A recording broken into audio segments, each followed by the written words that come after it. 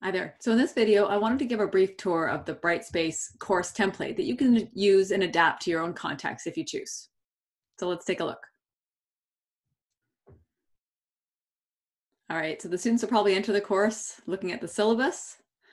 And so they get a welcome. They can start out with a welcome video that orients them a little bit to the course. In this case, it's also a tour of this Brightspace course template for you to watch, but you're already doing that. And the syllabus itself. Now this is in a Word document here so that you can take it and adapt it if you choose to do so, but I would typically post it here as a PDF version for the students in the course.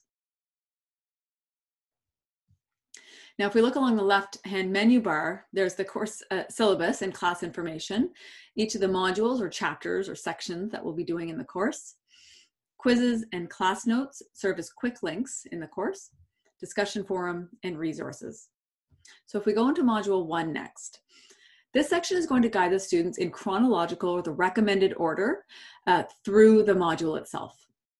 So it starts out the same way in each case in the module. So video or text to watch or read before the class starts. Next up is a quiz that reviews the key concepts that they've just seen in that video or text.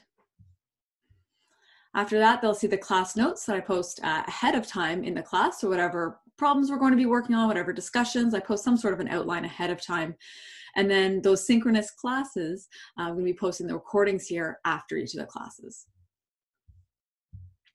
Finally, the week wraps up with a problem set with answers, and in this particular course would be optional for the students. And again, you could choose to adapt that to your own course template or course context. So next up, Module 2. It's organized in exactly the same way. And so it's the videos, there would be the quiz next, class notes and recording, and the problem set for the students to do at the end. Now, even though these modules guide the students in chronological order, sometimes they're just in class and they just need to get to things really, really quickly, or they know that quizzes due, they just want to get to it. That's when they can enter at this left menu bar just to access those things they need right as they need it. The discussion forum, which can be organized in a number of different ways. This one's organized first by general course questions, and next by Module 1 questions, etc. Finally, the resource section, again, can be organized in a number of different ways. This particular one is organized by topic. So first, excelling in online learning, with the idea that students may be comfortable online, but maybe not proficient as learners online. And so there are some resources there that you may want to use. Next up, some course-specific resources. For example, in organic chemistry, the Evans pKa table is a common one, and you could populate that as you saw fit. And then the UOttawa specific resources. So that's the content in the course. Next thing you might want to look at is setting up a series of announcements. So maybe a welcome announcement, periodic updates for the students. You could set up tips or reminders. And these are all things you can either set up as you go, or you can set up to release and to close ahead of time. Quizzes, if you're going to be making and setting up some quizzes. The class list, once it gets populated. Let's take a quick look at the grade section.